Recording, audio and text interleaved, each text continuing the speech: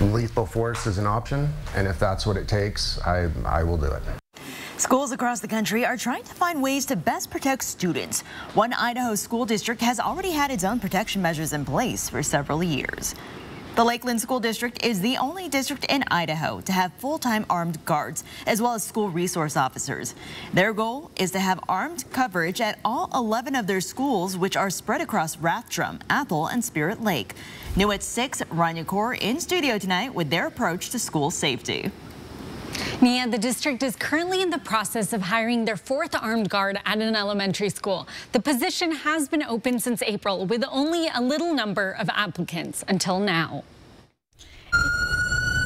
In an emergency, every single second counts. 10 seconds save lives. The Lakeland School District covers a large area from Rathdrum to Athol. In the case of an emergency, it could take up to 30 minutes for law enforcement to reach a school. Situations start and end much quicker than 30 minutes. The district wants to hire a 4th armed guard to protect an elementary school in Rathdrum. So in case there's ever an emergency, it just takes seconds for an armed guard to respond instead of minutes. Initially, when we first opened it, we didn't get a lot of applicants, which I was actually a little bit surprised about. Since Uvalde, we probably have doubled the number of applicants. All of the armed guards in the Lakeland School District are former law enforcement officers that have been through a thorough vetting process, from a polygraph test to a psych evaluation. All of them are experts at de-escalation. When we hire teachers, we want them fully focused on teaching kids.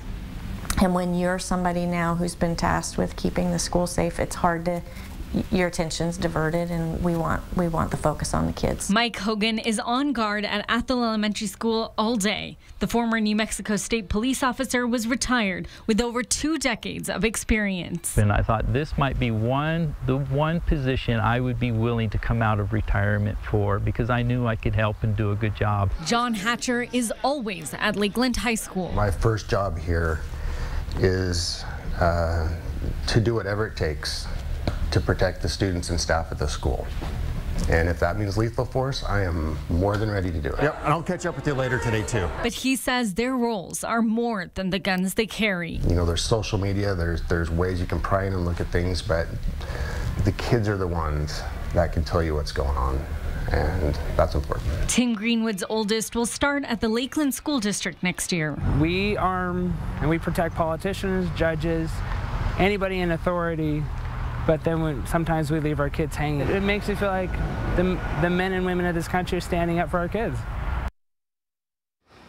The armed guards all have handguns, but also have rifles and safes they have access to. They regularly receive up-to-date training. For more information on their rigorous vetting process to become an armed guard, you can head on over to our website at kxly.com. In studio tonight, I'm Rania Kaur for News Now.